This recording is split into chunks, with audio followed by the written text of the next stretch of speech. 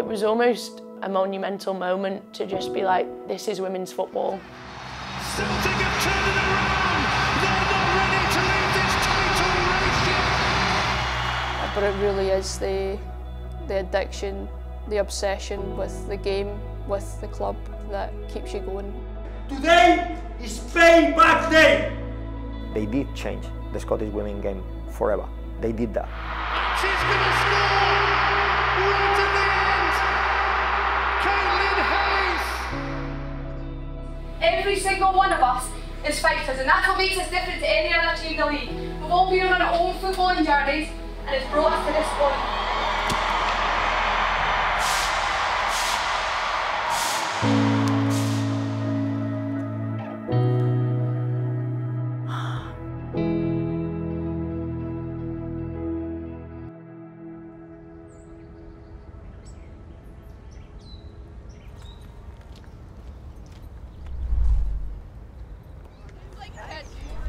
I think the split brought a lot of excitement to the league.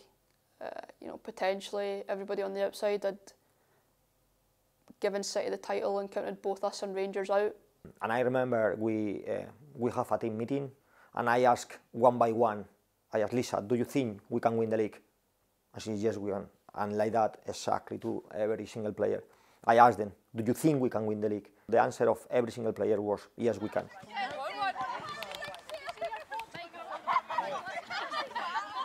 Guys, please. So guys, obviously we got massive games, so very important the focus on today, but it's also important because I know you might want to talk to your family, to your loved ones or your friends, etc. So obviously the club has been pushing and we managed to get the game on the Thursday on the 11th against Glasgow City. Is going to be at Celtic Park. I think it's important for every Celtic player to experience playing at Celtic Park. We're in here every day, it's our place of work. We come in for breakfast, we're around, we now know all the faces that are in here and they know us. But to get the opportunity to actually play on that grass in this historic stadium, we feel like it's what we deserve as players who have put everything into the club for the past few years. And we were just so appreciative that we were getting that opportunity to showcase to a lot of the fans what we could do.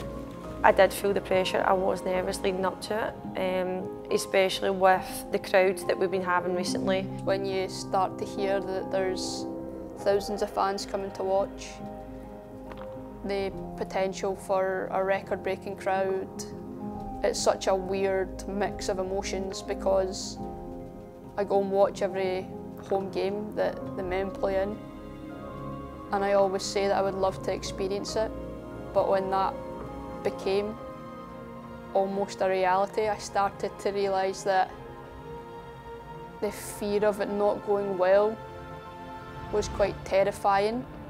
Okay, so guys, we are not asking you anything that we haven't done before. Focus, passion and belief, that's what we said last time, and we absolutely destroyed them. And that's what is going to happen today. If something don't go right in the game, you know what?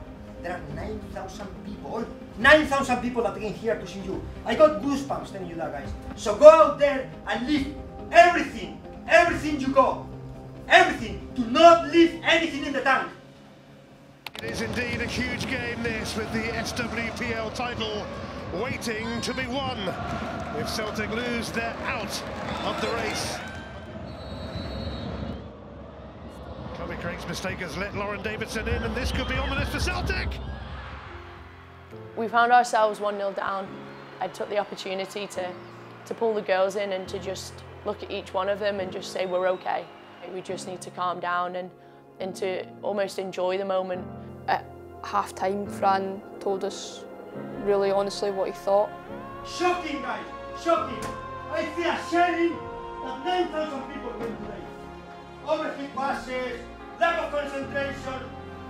The only positive thing is if we manage to play with heart, if we manage to play with quality that you got, and we believe, if we manage to do that in 45 minutes, that's going to be epic. And Hannah Curtis and made room for the cross. It's Amy Gallagher. Flint, what a strike that is! But ready to make a move in as it comes in. They have scored! It's Clara Ryden who's got it! Celtic have turned it around! They're not ready to lead this title race yet! Lefesky, well, we've seen how quick she can be, and she's onto this. Lefesky could make sure of it here, and she does! That should do it for Celtic. That should put them well and truly back in the title race. I think what people not necessarily forget, but what they miss is it's not just 9,500, it's not just 15,500. It's the atmosphere that's created. It's incredible. I think before the last game, all of the emotions that we'd felt before the Glasgow City game were even more heightened. Let's talk more about this big final day for the SWPL. Glasgow City, defending champions Rangers and Celtic, all with a chance to win it. So through the course of the afternoon, we'll be watching the games unfold, and midway through the matches, we will depart towards the match that has the team that at that stage is leading the table. And speaking to officials from Celtic this morning, they could be expecting anything around 15,000 inside Celtic Park. It's going to be an incredible afternoon. Will that trophy have green and white ribbons on it come the end of the afternoon? We'll find out in the not too distant future. I was actually at my turnstile at the men's game against St Mirren the day before, and the couple behind me spoke about whether they were going to the women's game the next day. It was genuinely crazy. Right. The moment that caught me was in the changing room when Kelly Clark and Natalie Ross gave us a massive speech. Girls, I get women's football, I get professional football, and I know that for some of you Celtic it's just start of a journey.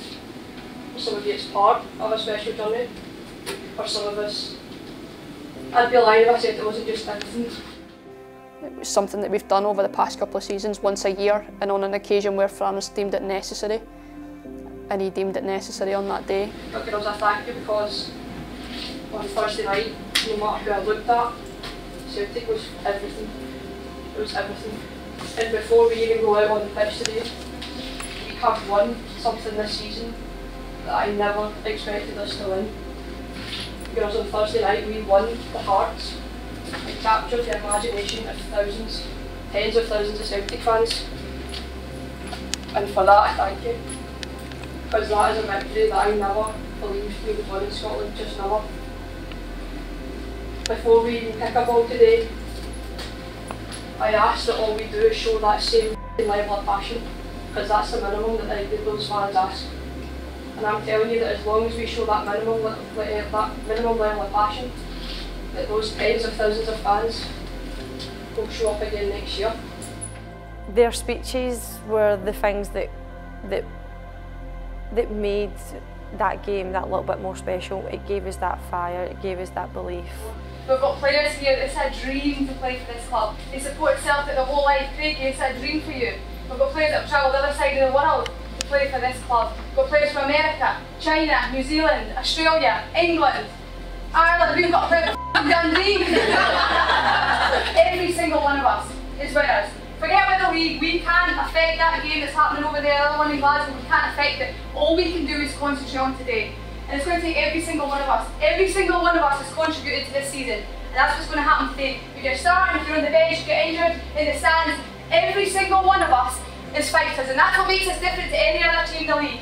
We've all been on our own footballing journeys, and it's brought us to this point, right here today. Something special could happen, but if we don't deal with this game today, nothing will happen. So we have to go out there and show them what this means to us, what this club means to all of us. But we knew we have to win our game. We knew we have to try to score as many goals as possible. Another fantastic atmosphere here inside Celtic Park. Gallagher is there, and it's just wide. Celtic so close to the perfect start on D-Day. This supplement's attendance, 15,822. And it is again. And a real chance at the near post, Chloe Craig. Shen. Oh, what a chance. What a chance for Caitlin Hayes! It's the opening goal for Celtic. What an incredibly important goal that could be.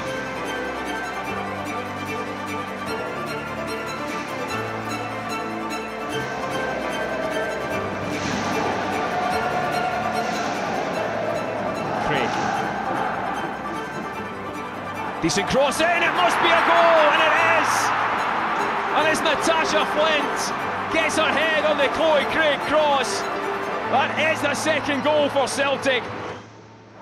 They're into 4 minutes of added time at Ibrox, 4 more minutes of pain. But if that one ends 0-0, Celtic will be champions. On the stands, we got Ale with the mobile phone, just checking the score. So the instructions were, only he will have the phone. If there is a goal in the other game, he will communicate. It was the 90th minute, and I remember turning and did this to Ale, and he did like that, and I thought, wow, I start to get emotional because I start to remember, how hard we worked this season. Then a couple of minutes later, Michael came and he said, the hardest word I hear all season. There's been a goal at Ibrox, and would you believe Glasgow City have scored in the 2nd minute of injury time? That is a goal that could hand Glasgow City the title.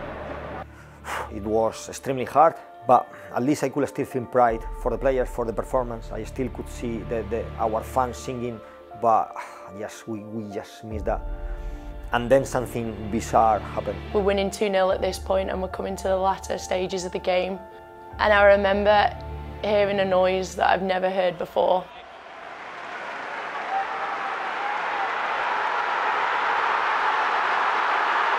A cheer goes up around Celtic Park. It was a roar, and no one with the ball particularly did anything that good, so I was almost like confused as to what's happened, and I remember Craigie looking over to me because she was on my right, and she was like, "We've done it, we must have done it." There's a goal for Rangers, and that equaliser means the title is coming back to Celtic again. I mean, you literally could not write this. So from extreme sadness, I went to extreme happiness. 2 goals in stoppage time at Ibrox are dictating whether or not Celtic win their first league title. We'll wait for confirmation to come through. I don't know, it's gone all quiet. What's going on? I turned to Dan, who was keeping an eye on things, and I just said, "Have they equalised?" Yeah, and he just turned and says, "It's not counted." It appears that Rangers' goal has been disallowed. I'm slightly lost for words. I saw Kelly running up on the pitch, and as she was running forward, she turned round and she says, "Is it finished?" And she said, "Have we won?" And I turned around and I said, "No." That was probably then it kind of hit me a wee bit. Having to, tell her and look her in the eye it wasn't an easy moment. But it's not to be for Celtic and Fran Alonso, who until around 5 minutes ago were going to become the title winners. And when that full-time whistle went and there was just silence, there was no cheering, there was no communication on what was going on or what was happening, or have we won it, have we not won it. Throughout my whole career at Celtic, the most belief that I had that we were winning this league was then. And for that to be taken away with a minute left of the game it's just something that's indescribable. They haven't won it. They thought Rangers had equalised. They were playing off the crowd.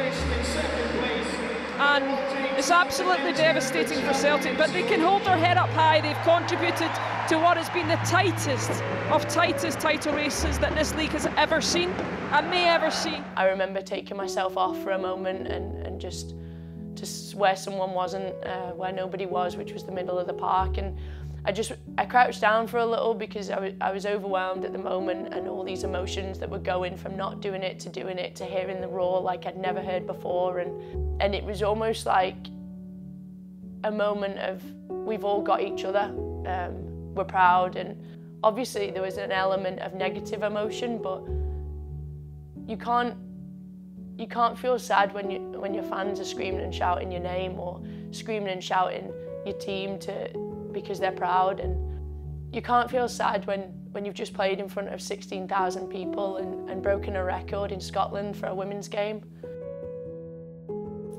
A massive victory for us is that we seem to have won a group of fans' hearts, and the Kelly from 10 years ago would have told you that it would take 30 years and I would certainly be retired before 16,000 people have walked through the gates to see Celtic FC Women. I spent the evening calling most of the players to check on them to see that if they are right. And most of them, they could see the bigger picture. They could see what we have together achieved. The fact is they did change the Scottish women game forever. They did that. We picked ourselves up and we went going the next week.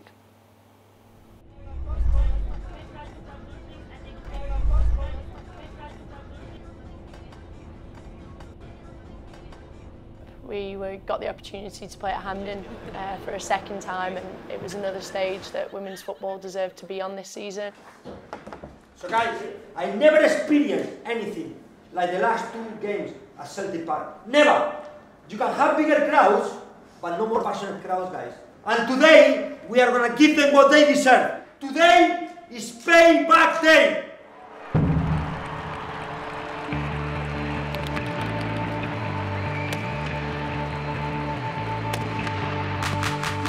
Another one away from the goalkeeper. What a chance for the opening goal for Celtic!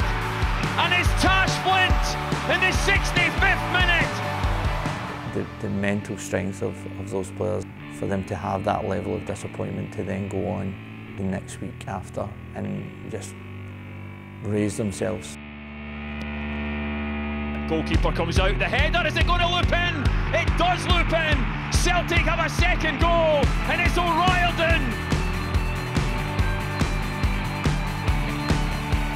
Being able to look up at the fans and seeing them chant and do the huddle was a moment that I'll never forget.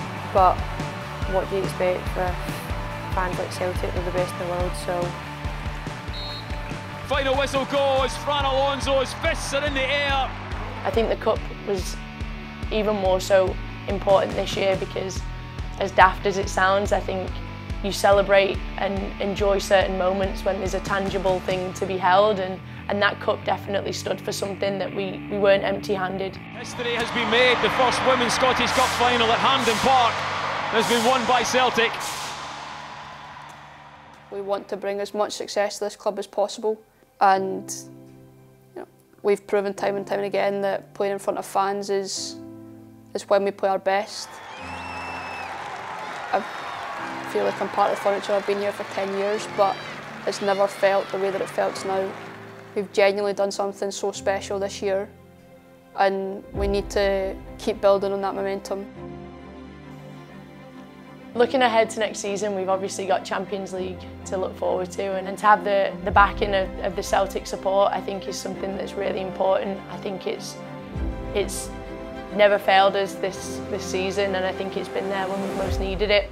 I don't think there's a better starting place than this season. Obviously, testament to the girls that have wore this shirt before me and before us, and they've helped us get to this moment. Fans to the team, team to the fans. We feel so proud of each other and we fight for each other. And I know this is the beginning of something very, very special.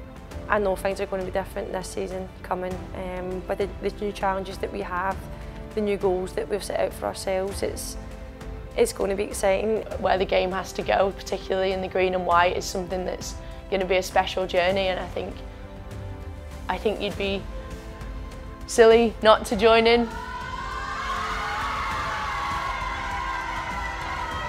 And next year we want it to be even bigger and even better, because we're not going anywhere but up.